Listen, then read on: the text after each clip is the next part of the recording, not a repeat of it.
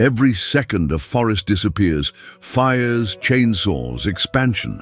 What once was green becomes grey. But high above the barren land, something remarkable is taking flight. Not birds, not planes, but machines with seeds. In an era where nature is vanishing faster than we can comprehend, a new army is rising. Silent, efficient, and relentless. Drones. But they are not instruments of war. They are instruments of life. The Earth loses over 10 billion trees every year. That's over 27 million trees gone every single day. Forests that once sheltered life are now bare. With every tree lost, we lose oxygen, biodiversity, climate balance, and time. But in a quiet lab, on the edge of a changing world, someone asked a different question. What if we could replant forests at the speed they are being destroyed? And the answer was to take the skies. This is the story of how drones, yes, flying robots, are being used to replant the planet, one seed at a time. It starts with technology, but not the kind you'd expect. These aren't military drones or toys. These are highly specialized machines designed for one mission: to fly over vast, degraded land and deliver life. Thousands of seeds per flight, millions per month. Companies like Biocarbon Engineering in the UK and Flash Forest in Canada have pioneered this approach.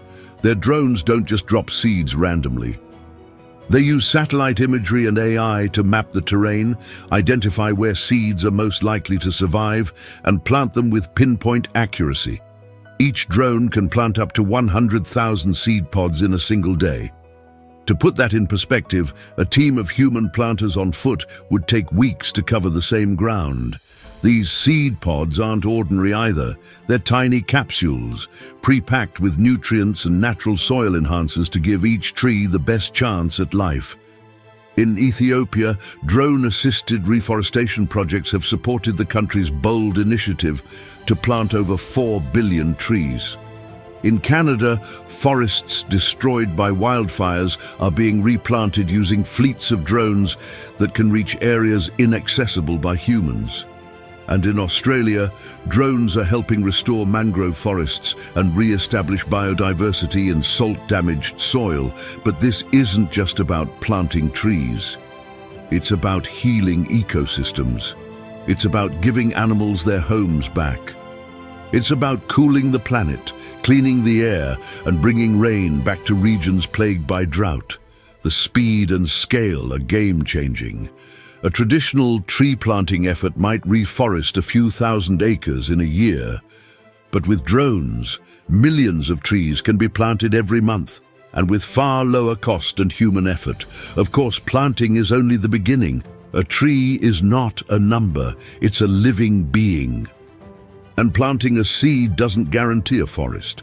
That's why these drone programs don't just scatter seeds and leave. They monitor, they adapt, they evolve. Using aerial imagery and real-time data, teams can track which zones are thriving and which need intervention. Some drones even return to the same areas, deploying additional nutrients or water, or adjusting seed mixtures based on what survived. Still, there are challenges. In some places, wildlife may consume the seed pods. In others, droughts make survival harder, no matter how advanced the technology. And in many regions, political instability and deforestation laws stand in the way of progress. But for every obstacle, innovation is rising. Some companies now pair drones with ground-based robots that dig and water soil. Others are developing biodegradable pods that mimic natural germination cycles, improving survival rates by over 80%. Behind all this technology, though, are people, scientists, conservationists, indigenous leaders, and even school children united by a common purpose: to bring forests back. In Indonesia, community drone programs are teaching locals how to fly and plant in their own lands. In Kenya, women-led cooperatives are monitoring drone-planted acacia trees that now anchor soil and bring pollinators back. In Iceland, Drone reforestation is being used to fight erosion and revive ancient landscapes once lost to Viking deforestation. This is more than a technical revolution. It's a cultural one, a shift in how we see restoration, not as a slow, reactive process, but as a bold, proactive mission powered by knowledge, collaboration, and courage. So where do we go from here? Some experts believe that with enough investment and coordination, over 1 trillion trees could be planted by 2030, helping absorb billions of tons of CO2 from the atmosphere. Governments are beginning to notice. The United Nations supports drone reforestation in multiple climate action projects, and dozens of countries have now pledged to include drone technology in their afforestation strategies. Imagine that. A world where forests are restored faster than they are destroyed, where deserts bloom again, where rivers flow because roots hold water in the land, where orangutans and wolves and jaguars return to places they once called home. All of this because someone believed that flight could bring back life. We used to think only destruction came from above. Now, hope flies with wings of innovation. So the next time you see a drone in the sky, ask yourself, is it watching? Or is it planting a better future? And if this story inspired you, don't keep it to yourself, share it.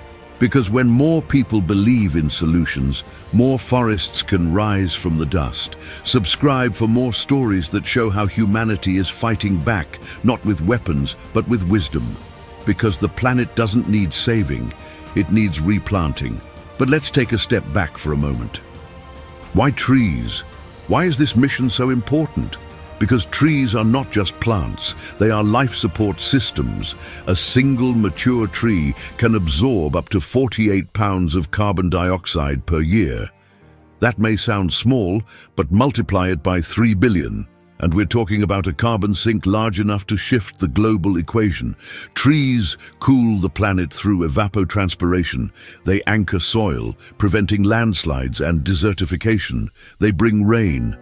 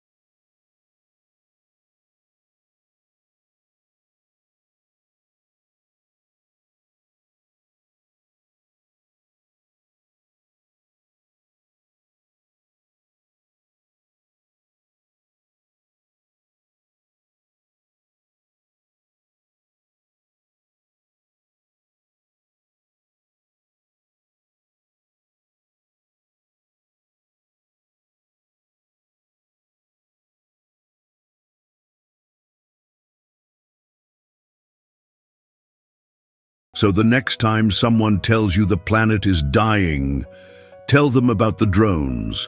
Tell them about the billions of seeds falling from the sky. Tell them we've already started rebuilding. One tree, one flight, one miracle at a time. Hope doesn't grow on trees, hope is the tree, and it's already being planted. By machines, yes, but also by people who refuse to give up. This is not the end, it's the beginning.